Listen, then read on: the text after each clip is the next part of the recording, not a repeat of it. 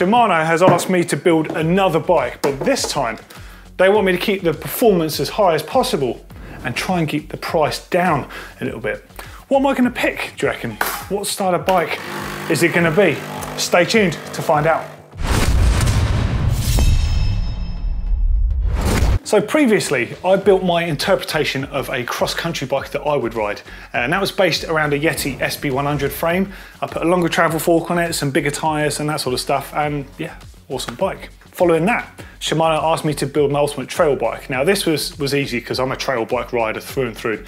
So I picked a Mondraker frame and I put a combination of XT, XTR on it, even some Industry 9 wheels. Man, that thing is absolutely smoking. But this time they were like, look, can you just wind it back a bit? You might have gone a bit far on the last one. So what they've asked me to do is build a bike with the highest possible performance, but then really consider where I spend the money on the bike. Now, I'm thinking here, when they tell me this, so I'm thinking of who's the bike going to be for? What sort of rider needs to save cash and where do they need to save the cash? But I'm also thinking about the product managers that spec on bikes. Because let's face it, when you buy a bike from a manufacturer, whoever that may be, you're going to get the best possible price on stuff, because that manufacturer, when they buy things like Shimano components, they buy in such quantities that the discount that they get when they put the stuff on the bikes enables them to charge you a price for the bike that you can't beat if trying to do the same thing in a custom build. So I'm not trying to build the cheapest bike here by any means. I'm just trying to build a bike that I think represents really good value, that offers the best possible ride. And most importantly, because I'm not going to cut any corners in terms of componentry and spec, I'm just going to be speccing things that are readily available around the world, easily sourceable. So, you know, if you're on a riding trip in France and you break something, you can replace that part of the bike, no problem. And also products that have really good warranties on them, which I think are all things that people look for. Oh, now hopefully that is the frame. Let's have a look. Okay, so the frame I have chosen is a Commercell Meta SX. I've got a bit of a history of Commercell bikes. I've had several in the past, always loved them, but the key to this particular frame and why I want to build this is the person it's aimed at. So could be someone who wants to do a bit of casual uplift riding, a bit of hammering, maybe an enduro race, hitting bike parks and stuff like that. The sort of rider that doesn't want to have to be replacing parts all the time, the sort of rider that smashes mechs off, the sort of rider that gives wheels loads of punishment, the sort of rider that wants to hit big jumps and session downhill tracks. That is what I'm building this bike for, and it's going to be a really good fun build. Now, a bit about the frame. This one is running 160mm travel on the rear. Well, it will be when I build it. 170mm fork is kind of geared for on the front end there. Now, angle-wise, 78-degree seat angle, so good for climbing or winching up to the top. 63.5-degree on the front there. But the point is, alloy frame, designed to take a hammering, and dare I say it, a very, very cool frame too.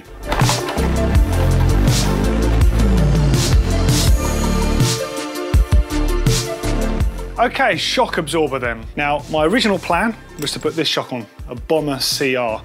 Now, this shock retails for around 315 quid in the UK. It's an absolute bargain.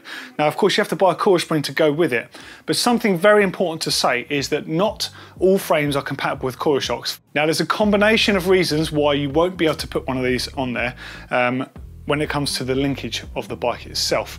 Now, in this particular one, it's got a yoke, so it's like a clever style yoke that drives the shock there.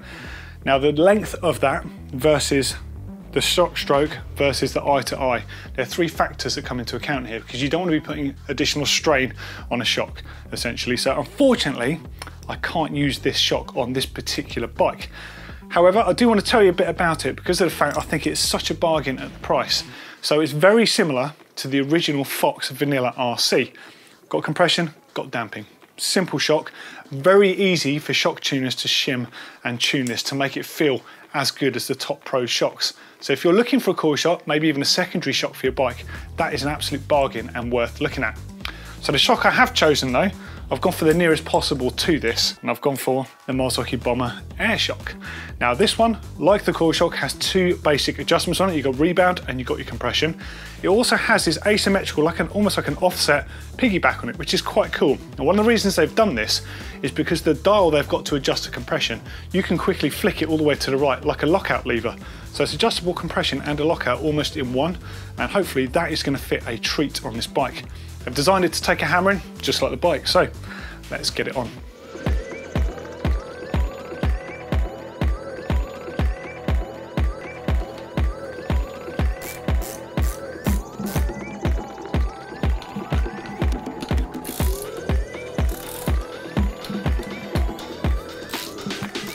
Okay, fork-wise, I've gone for a Marzocchi Z1 Bomber. It's going to pair up beautifully with that rear shock on there. And there's a few reasons I've chosen this fork. Well, let's talk about the colour first. Let's just be shallow about things. The original Z1 Bomber came in that really cool orange colour, and obviously they had different colours later on.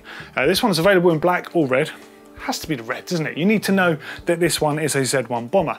Now, it's available in two options, coil sprung and air sprung. I just like the way that you can tune the air spring, and it's going to feel a bit more akin to the back end of the bike. Now, the cool thing about this damper is it actually recirculates oil in the lowers. It uses the same lower leg oil as it does in the actual damper, which means it's lubricating the fork the entire time. That's one of the keys to this thing feeling so good and staying feeling that good. Easily serviceable by any Fox or Marzocchi service agent anywhere in the world. So this one's running 170mm travel. You can tune it up to 180 or take it down to shorter travel modes. Let's get it on the bike.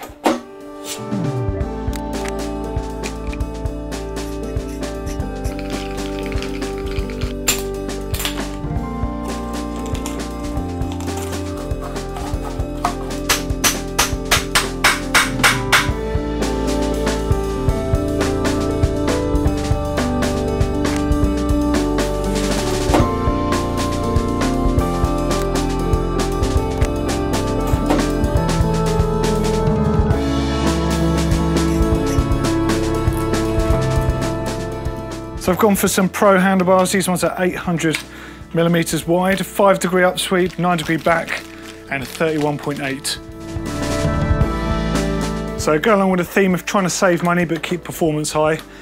The pro stuff is really good value for money and it's excellent quality. I think the bars are about 35 quid here in the UK and the stem is about the same price.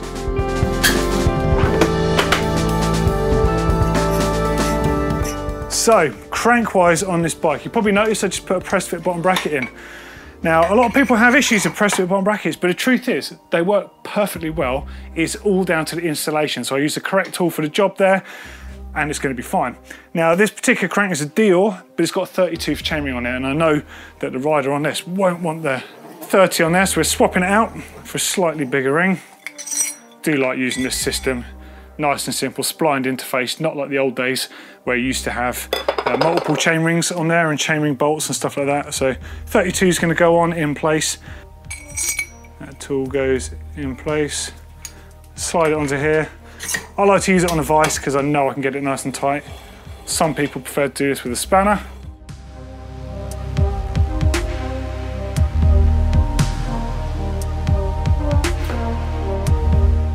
One of the things I've always loved about the Shimano bottom bracket system is just that simple preload cap. Now, there's a few different tools you can use for this, but I love using these simple ones. And you literally just have to be careful not to score the crank on the way past, but it just means you can easily preload it and get it just right. I'm picking a largely Dior transmission on the bike. It works excellently. And when you're hammering this stuff, you're obviously going to wear it out as consumable parts. It means it's cheaper to replace. So when you're doing a frame build like this, you want to consider your cable routing before you get stuck into it. Little things like the grommets that go on the actual cable entry ports at the front, you can have single ones or double. So think about how many hoses and cables you're running, and obviously go with the minimals because you want it to look nice and neat.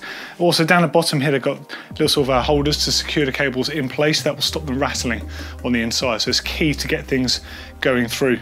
Right, let's get first one in place. We're going to put the routing in for the rear derailleur and then get the brakes on there.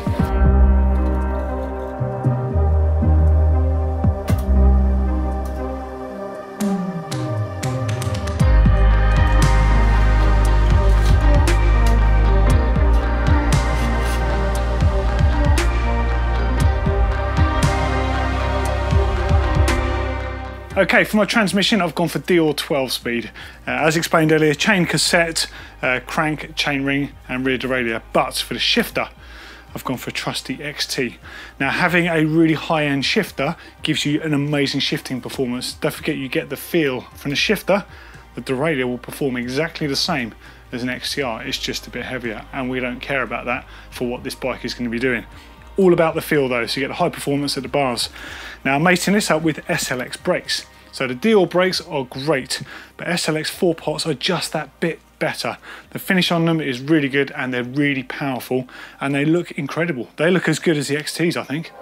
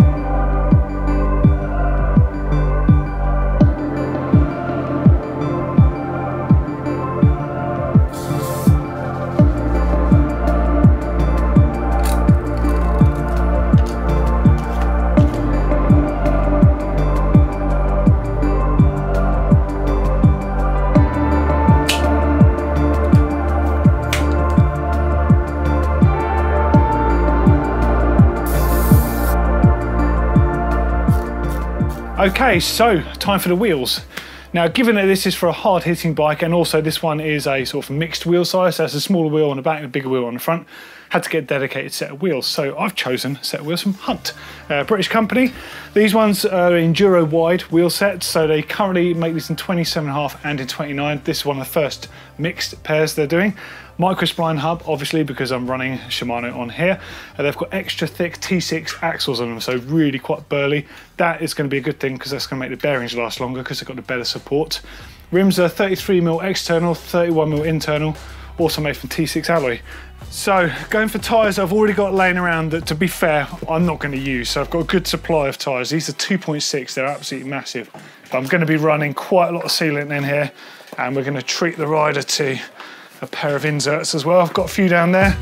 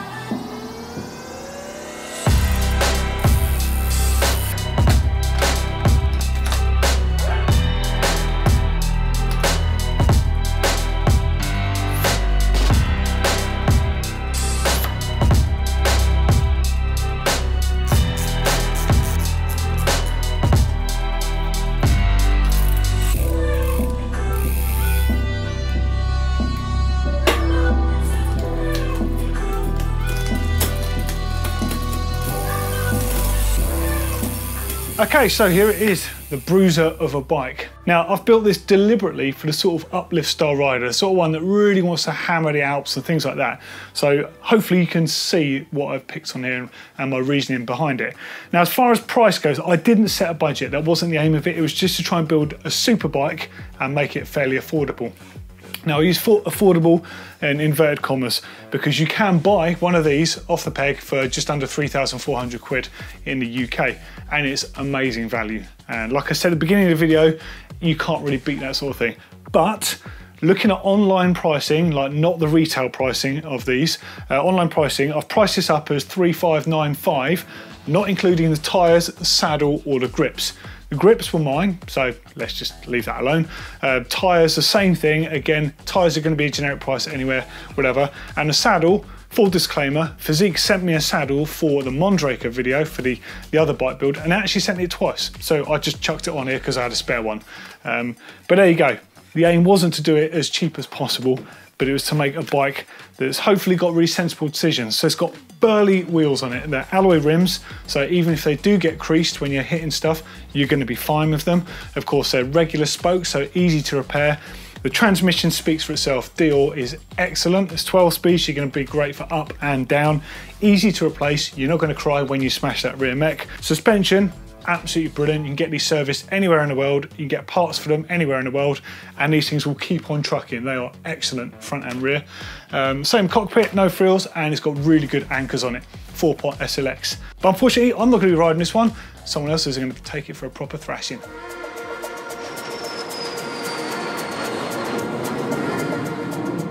Thanks, Doddy. We're here in Finale Ligure, the birthplace of Enduro. Known for its loose, rough, rocky trails, the perfect place to put a bike through its paces. Powerful brakes and quality suspension are essential for riding this sort of terrain at speed and should keep me upright.